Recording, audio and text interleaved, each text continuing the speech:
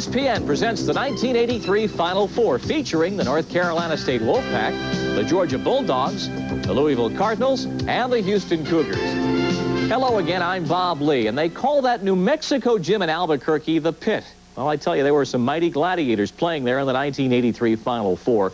Houston and Louisville played a semifinal that was best registered not on a scoreboard, but on a seismograph. The interns of Dunk and Phi Slamma-Jamma put on an immortal show on Saturday afternoon. There was surprise entry Georgia, which had knocked off defending champion North Carolina to get to the Final Four. And there was North Carolina State with a hot shooting backcourt and tons of good fortune, all under the big top with the master of ceremonies and the head coach Jim Valvano. Good fortune. Well, this team still had a miracle up its sleeve, and we'll talk about it and show it to you in just a moment. The speed.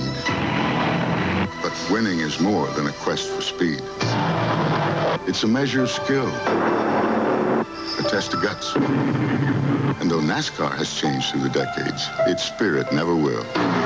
Durham knew that quickness was the answer to the team's early woes.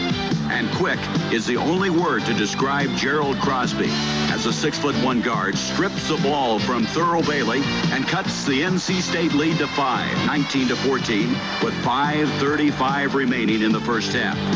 But North Carolina State fought off the challenge. They broke the Bulldog double team, got the open outside shots, and controlled the inside as Thurl Bailey collected 8 points and 8 rebounds, giving NC State a 33-22 lead going into the locker room. What started as an 11-point halftime lead grew to a 14-point differential as Thurl Bailey puts the Wolfpack up 39-25 with 17:27 remaining. Georgia was not about to let the lead get any larger. Gerald Crosby hits from 19 feet to cut NC State's lead to 12. 3 minutes later, Georgia's pressure defense creates an NC State turnover. Donald Hardy off to Vern Fleming for a layup. And the score, North Carolina State 43, Georgia 33, and a shift in the Final Four momentum. With the altitude at 5,000 feet, everyone was tiring. But Georgia began to challenge the Wolfpack inside.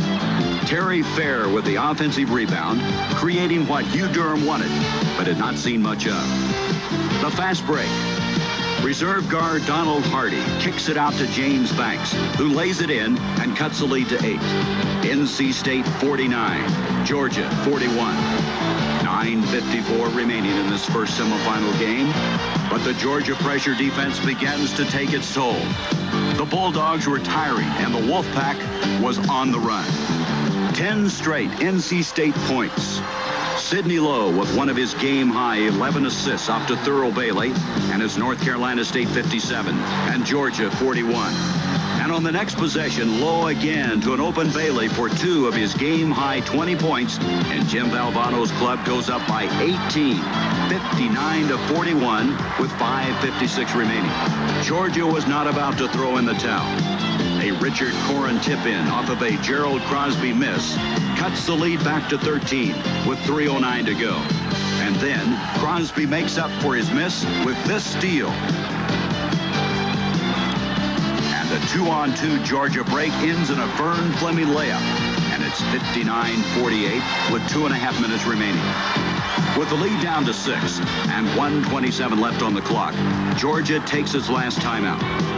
Hugh Durham trying to choreograph a comeback that had whittled an 18-point lead back to 6 in just over 4 minutes. But there just wasn't enough time left. Thurl Bailey putting in the final bucket that gave NC State a 67-60 victory and a trip to the NCAA National Basketball Final.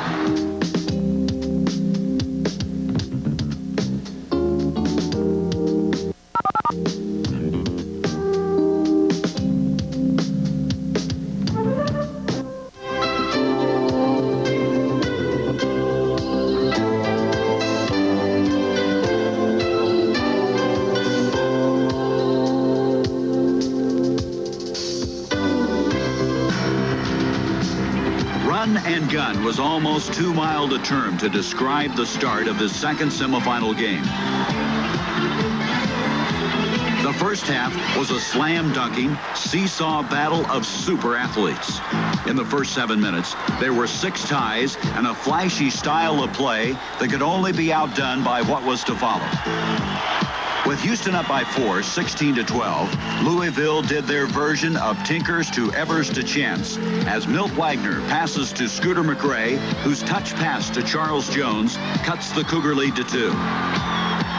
On the Cardinals' next possession, Scooter McRae's turnaround jumper is off.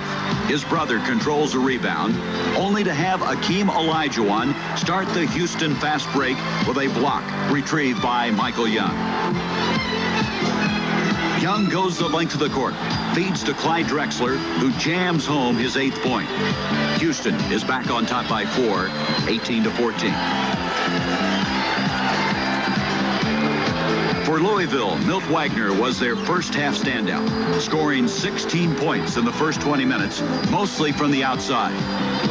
But Wagner had the inside moves as well, gliding by Reed Geddes and tying the score at 24 with 7:46 to go in the first half.